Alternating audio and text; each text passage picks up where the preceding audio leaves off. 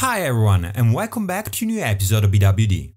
As you can see here, if you try to run the code from episode number 4, it breaks. And on top of that, some of you reached out in the comment section to let me know that you guys were not able to run version 15 of PyTube. So today we're gonna learn how to patch the PyTube library, which in plain English means how to make PyTube work. But why do we need to patch PyTube in the first place? Is it unstable? Well, looking at the GitHub page, I just think they are struggling to find maintainers. So hopefully you won't need to do this in the future. But in the meantime, I think it's a very good idea to learn how to fix it by yourself.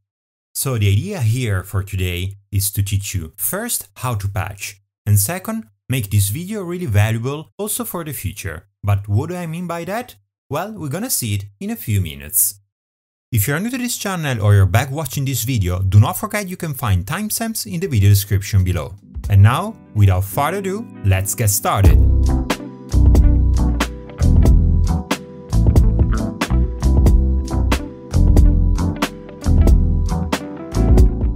Alright, let's start by downloading the code from the PyTube series, available on the BWD GitHub page.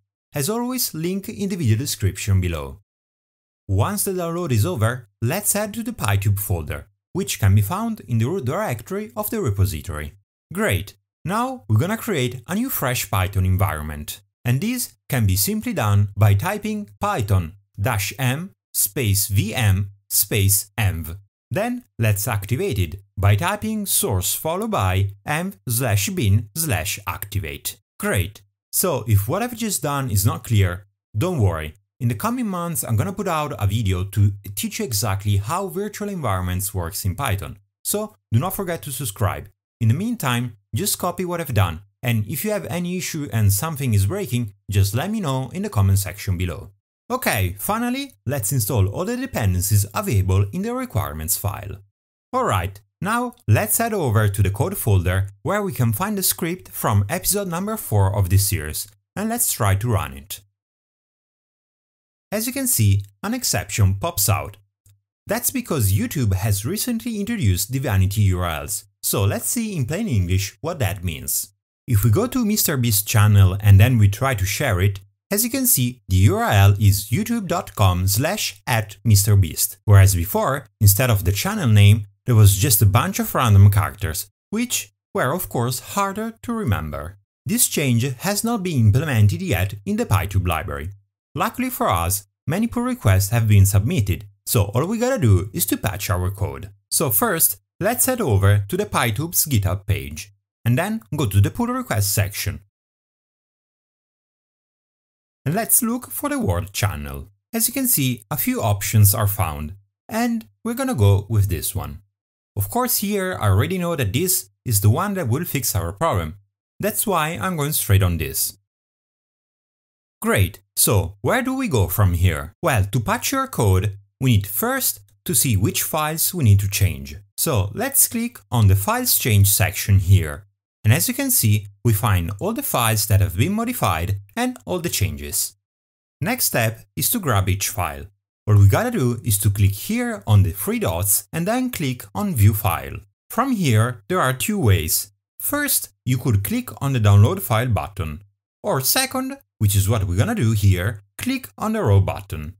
As you can see, the raw file is rendered on the screen.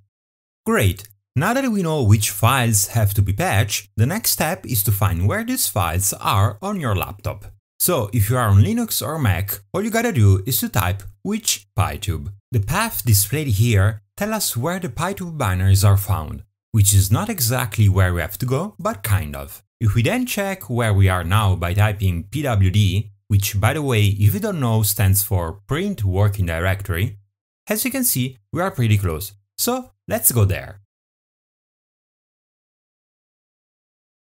Now that we are in the M folder, we won't go into the binary folder, and that's because that's not where the Python files are found. Instead, let's go to the lib folder. Notice that if you are on a Windows machine, you might not have this environment structure, so the name of these folders might be different. Anyway, that's not a big of a problem, because all you gotta do is just to try them all out. But how do you know when you found the right one? As you can see, I've just moved down the tree structure and ended up in this side packages folder. So if we list its content, as you can see here are many others folders, one for each library we have installed. And as you can see, here it is the PyTube library. So yeah, that's where we gotta go. And guys, if you are following this tutorial along and you are on a Windows machine and you got to this point, please write down in the comment section below the exact path, so everyone can check it out. Thanks! Great! Now, if we go to the PyTube folder and we list its content, as you can see, there are many Python files. But what are these exactly? These are the exact same files that you can find on the GitHub page when you go to the PyTube folder. And these are the files which have been modified by the pull request. Alright, let's finally see how to patch these files. All we gotta do is to go back to the pull request, click on the raw button for the file that we were watching, and then copy its URL. Then go back to the PyTube folder on your laptop, and remember, this folder is the PyTube folder within your environment. Do not confuse this with the other folder called PyTube found in the root directory of our repo. Great, then let's type in curl followed by the URL we have just copied.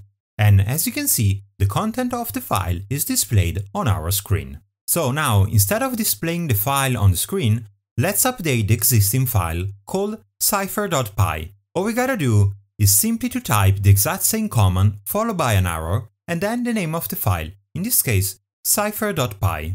And just like that, we have patched our code. Pretty easy, right?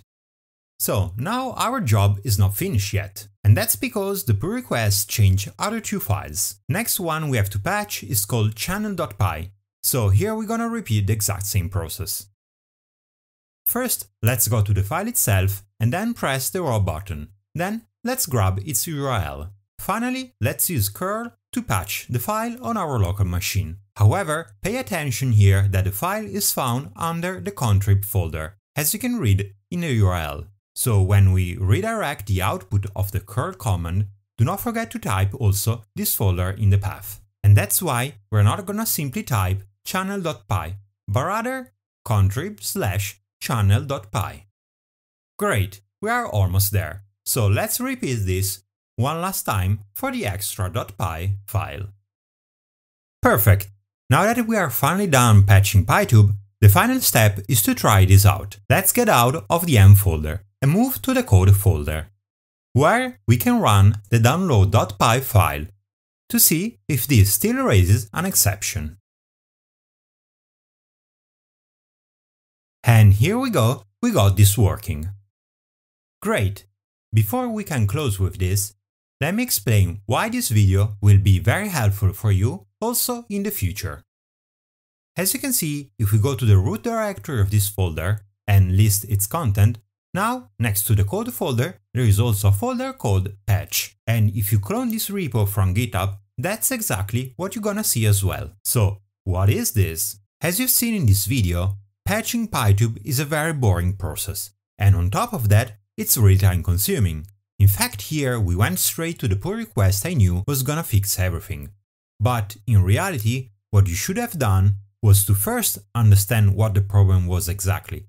Second, read all the recent pull requests and test them to find the one that fixes your problem. And this can take you a lot of time. So instead here in the folder called patch, you will always find all the patched files. So then all you gotta do is simply to copy them from here. So every time in the future you have an issue with PyTube, as long as you cannot fix it by pip installing it, just come here and try to patch PyTube with all the files that you're gonna find in this folder. And if that still doesn't work, just write it down in the comment section below, and I will find the right pull request for you, patch it, and then answer you back. Alright, we have finally come to the end of this episode. If you have any question or doubt, just write it down in the comment section below. Do not forget to subscribe and give it a like. And with that said, see you in the next one. Ciao!